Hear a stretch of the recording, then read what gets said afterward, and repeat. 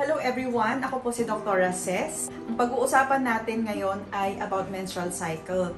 Marami kasi sa clinic yung nagkukonsulta about menstrual disorders tsaka yung nahihirapan mag-pregnant. Naisip ko magandang ituro yung menstrual cycle para maintindihan natin yung normal, and with the understanding of the normal, mas maintindihan natin yung mga abnormal at mga sakit na nagmumula sa disorders sa menstruation. Pero bago ako ipagpatuloy ito, I'd like to ask you to click the like and subscribe button, pati yung notification bell, so you'll be notified of the new videos that's uploaded every week.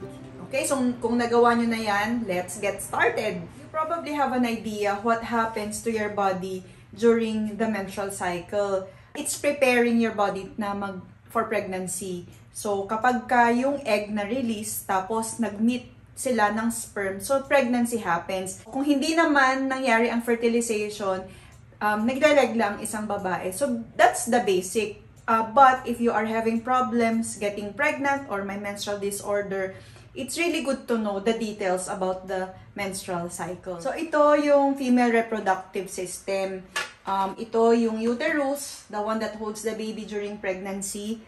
Ito yung endometrium or lining ng matres, which kumakapal, numinipis, depende dun sa phase ng menstruation or menstrual cycle. Ito yung fallopian tube. There are one on each side. Siya yung nagka-catch nung egg during ovulation. And ito yung ovaries, one on each side din. They are almond-shaped organs that contains the eggs. Nung baby ka pa lang sa sinapupunan ng nanay mo, you have 6 million eggs. Nung pinanganak ka na, 1 to 2 million na lang yung eggs. At the time of first menstruation or puberty, there are about 300 to 400,000 eggs. So, kasi nga, madami din yung namamatay each month before puberty. That is about 10,000. These are estimates. And then, after puberty, 1,000 eggs yung namamatay naman. And kaya nga, by the age of 32, nagde-decline na yung numbers ng eggs. At age 37, rapid na yung decline niya. During our reproductive years, we are releasing about 400 eggs. So, that is what happens. Kaya by the time na mag-menopause na at around 50, 51, or 52 years of age, nasa 1,000 na lang yung natitirang eggs. By the age of 37, roughly the estimate number of eggs is about 25,000. Pero syempre, nag-iiba yung numbers na to. Depende din dun sa physical health or habits nung isang babae. And then, so yung ibang parts pa ng female reproductive system, ito yung cervix or kwelyo ng matres, which is the one that dilates during labor and delivery. So, it is an opening of the uterus into the vagina. This is the vaginal canal. So, it communicates between the uterus and outside of the body.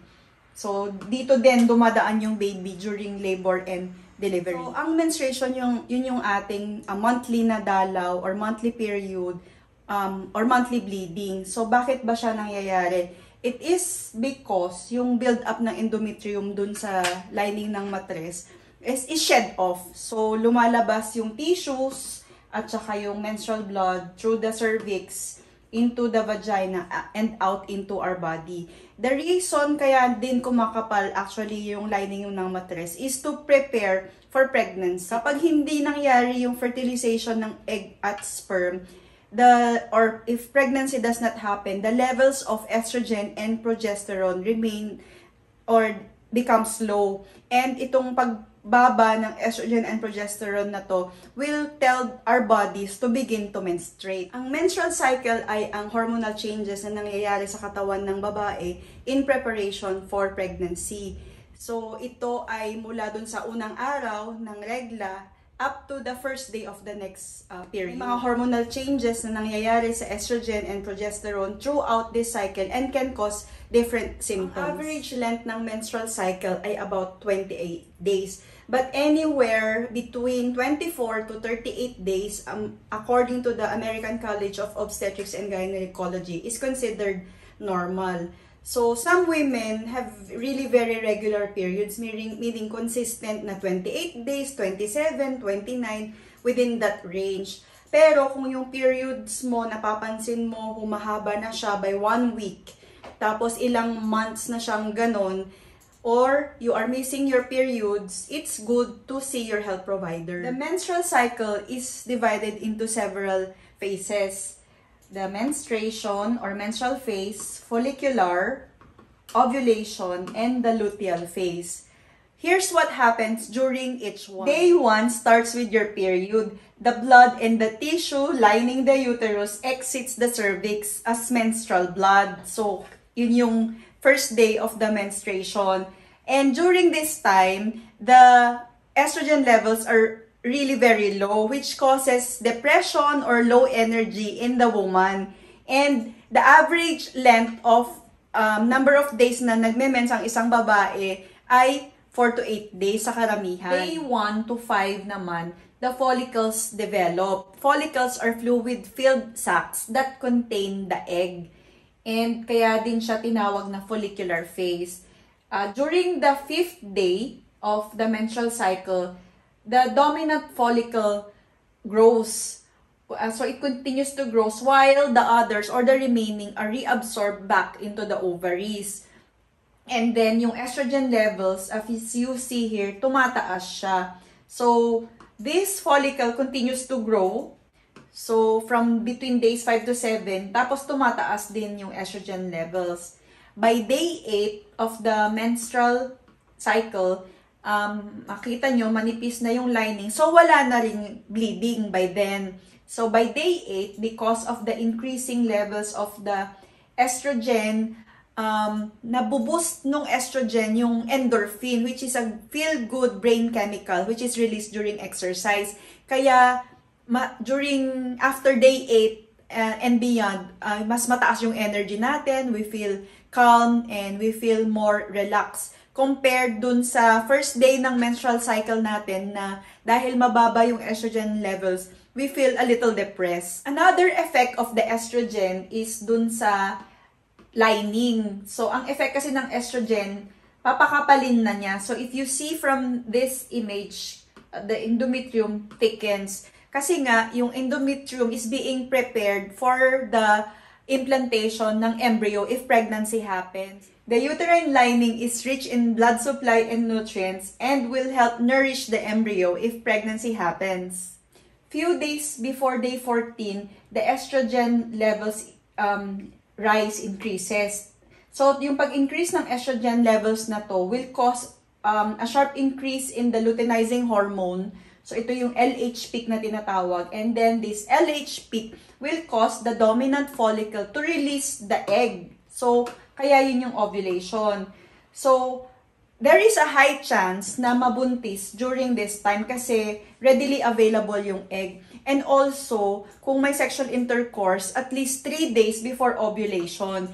Ang lifespan ng sperm ay 3 to 5 days. They can stay in the genital tract for around that time. Tapos, yung lifespan ng egg is about 12 to 24 hours. So, it's good to have the sperm ready 3 days before bago ma-release ito. Kasi very short lang yung lifespan ng egg.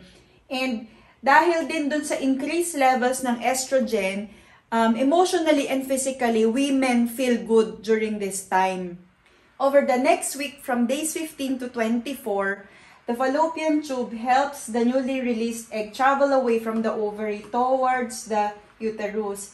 If a sperm is available and fertilize this egg, the fertilized egg travels down the fallopian tube and attaches to the womb. And pregnancy begins once this fertilized egg attaches to the endometrium. If the egg is not fertilized, it breaks apart.